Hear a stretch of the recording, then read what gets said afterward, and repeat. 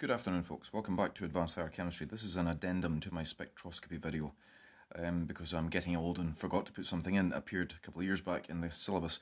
The two things I'd like to talk about today. Number one is just a very, very brief. There's page 15 from your data book, which we've never looked at before because we never needed to. And the reason I'm going to talk about this is just as a quick memory aid. If you're not a natural physicist and you forget the connection between the colours and the ends of the spectrum in terms of wavelength and nanometers, then just a primer here. We can see red is down near at 700 and violet is, blue violet is at 400. So just in case that does escape your memory, that's just a reminder in text that the SQA cannot take away from you.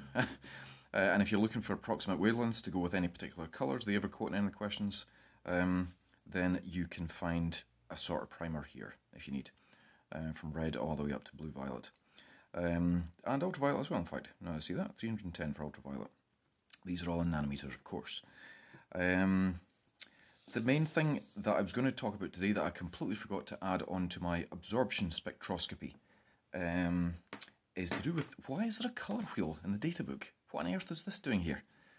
And there's a very good reason for this being here. Once upon a time, they expected you to know that if a sample here, for example, let's say we had a sample of a chemical, you shine red, green and blue, or the whole spectrum in here, red, green and blue light.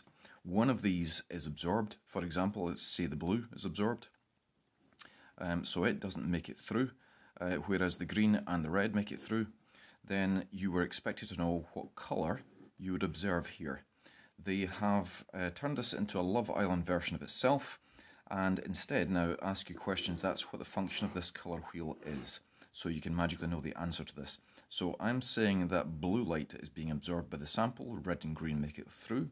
So if we have a look at this, we find blue. This is the colour that's being absorbed, and if you look across at the other side of the colour wheel, you find yellow. That is the colour you will see